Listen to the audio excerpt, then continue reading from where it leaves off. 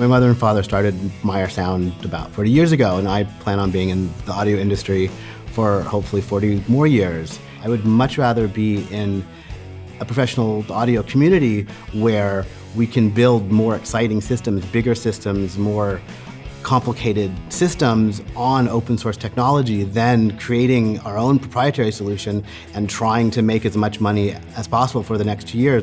In the mid-2000s, a bunch of work was done under the IEEE to start defining a list of specifications that would provide tight synchronization of media data across an Ethernet network. And this was done under an IEEE group that became AVB, or Audio Video Bridging. Milan builds upon all of that work in that it pulls it all together into a framework that is guaranteeing the interoperability between implementations of AVB on products. So Milan is ultimately what products will use to communicate with each other.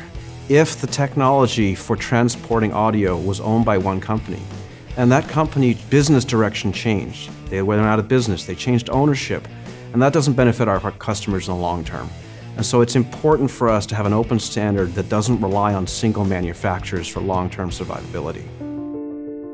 Our current products will be used by our customer for 10, 20 years. And so we must have a network audio transport protocol that we know will be here for the life of that product. Many of the early applications of AVB have been in professional audio, touring, live sound, but the application potential for AVB is enormous.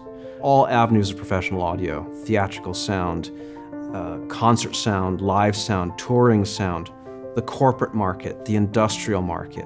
Any space where distributed audio is required will benefit from AVB and will benefit from Milan. The shows are not sealed lab environments. If there's switches and people need to plug into them, someone might plug into your switch. The idea behind Milan AVB is that if you've reserved the bandwidth, they can plug into your switch and do their email or do something for the show that they desperately need, but it won't affect the bandwidth you've reserved for your audio signals. And that's absolutely critical in live show environments. Proprietary standards tend to evolve at a slower rate. By having a group of people working together in a constant system like the IEEE, we're able to come together on a regular basis, discuss the elements that are working, and continue to evolve our specifications. Milan is an evolution of the AVB standards, giving a more precise way for the devices to interact together. And this precise way that everything is defined, and by these continual meetings of these standards groups, gives us something that evolves very quickly and meets needs of the marketplace right now. The Milan infrastructure will make sure that all the different implementations are interoperable, but some will be better than others, and this allows for competition. It also allows for multi-vendor redundancy. You're not locked into one single vendor. All industry partners are free to implement the technology on their own without, licensing from other companies. One of the more interesting use cases that we've done recently is an AVB deployment with the Metallica tour. And this is quite interesting for us because they have a large number of speakers, and these speakers are distributed across a large area. And what we have is a show that changes its physical configuration very often. And by having this really easy network deployable system of a large number of devices, they're able to just reconfigure their networks as needed.